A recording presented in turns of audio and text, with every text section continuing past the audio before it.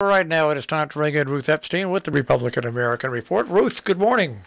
Good morning, Marshall. How was your weekend? My weekend was busy, but good. Beautiful weather. Can't knock it.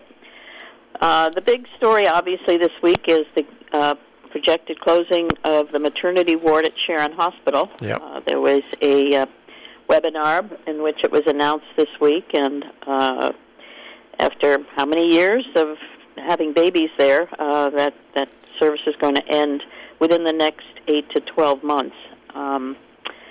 It's financial. Dr. Mark Herco, the CEO, gave a presentation, and it's basically because of the finances and the low birth delivery rates there. I've spoken to some people over the weekend who are obviously very upset, and I'm sure we'll be hearing more from those opponents. That happened here, yeah. As a matter of fact, those people are forming once again a Save the Sharon Hospital, and I wondered about that. And I do believe that they're going to go to the state, and I think it. Well, the one thing about this, if the state is actually going to listen and see what happens, all the truth and details come out. If it's true that there's only one baby being born basically a day, that is a financial strain on the hospital. But it's also true that a full-service hospital is a great thing to have in an area that's trying to attract more families to live in it. True, and we've seen letters to the editor and people talking about the mothers having to really travel to deliver babies, and in this area it's not easy on bad weather and emergency deliveries, so we haven't heard the end of this yet, that's for sure. No, and they want to put a lot of effort into recruiting new doctors, and that's also going to be a very, very hard thing to do up here, especially with the housing the way it is now. Absolutely, and Dr. Herco did say, rural attracting primary care doctors to the region, which is one of their main aims, is very difficult. Docs want to be near all the specialists in the big cities, and they don't want to be on call the way our doctors were way back when you'd call them in the middle of the night and out they'd come. So it's a real dilemma. But it's very tough for the region. And now there's people in Kent that are not too happy with the idea to change the senior citizens office into a telehealth office, and we haven't heard the end of that either. That's New Vance's idea to put that in the senior center, and the town is trying to really spruce up and increase the activities there. So I'm not sure that's going to fly either. Plus, there are some lease questions about that. Yeah. We were out this weekend at the marches for safe and legal abortions and women's health care. They were one in Kent, one in Salisbury, right? Right, yeah, and very well attended, both of them. Yeah, and, about 600 or 700 people between the two of them. Yeah, and a lot of good speakers and a lot of energy, and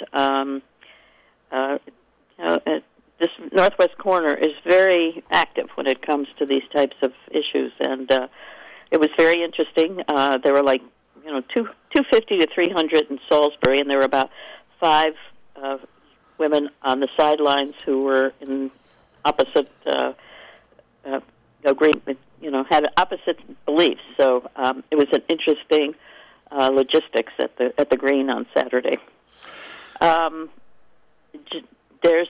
There are free vax clinics going on, and I took part in one on Friday night. It was great up at the high school for all the vaccines, but especially for those needing the booster. If you're 65 or over and have compromised immunity, these clinics are great. You walk in, no appointments necessary, just hand them your card, and we had a grand old time. It was like old home week with everybody visiting while they waited. So they're coming again on the 15th and the 29th between 3 and 7. This is Griffin Hospital. And if you want your booster and you've had the 6-month delay, or 6 months, in between, yeah. In between, I would highly recommend it.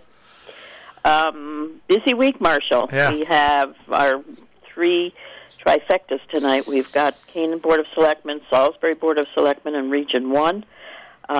Tomorrow we have Cornwall Board of Selectmen, and come this weekend, we're really packed in. We have the Artisan Market on the Green in on the Green, and also at in front of Chihuahuas, right? Yep. In Salisbury.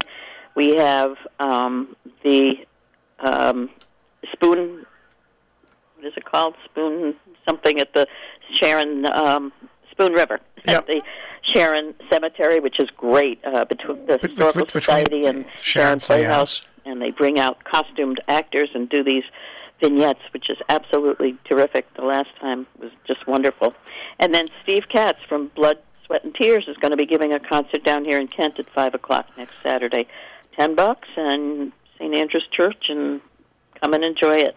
And Brewski Fest is and also Brewski on Fest on the 10th on Sunday up at Ski Jumps. So it's going to be the show at Chihuahua and White Hart, and Brewski Fest replacing the Salisbury Fall Festival this year. Right. Yeah. No fall festival, but hopefully the weather will hold. There was talk of rain, but I'm sure people will still come out. That's exactly right. Yeah, but busy times. I just got a quick mention of the FOI complaint in Falls Village, which was very strange.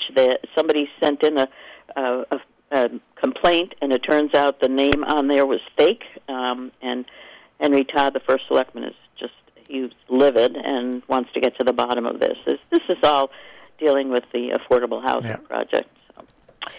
Anyway, things are happening in the northwest corner. I don't think that FOI complaint will go very far. No. I think you're right. All right, Ruth. All right, Marshall. Have a good week. I'll speak to you next Monday. Take care. Bye-bye. Ruth Epstein from the Republican American, rep-am.com on the web.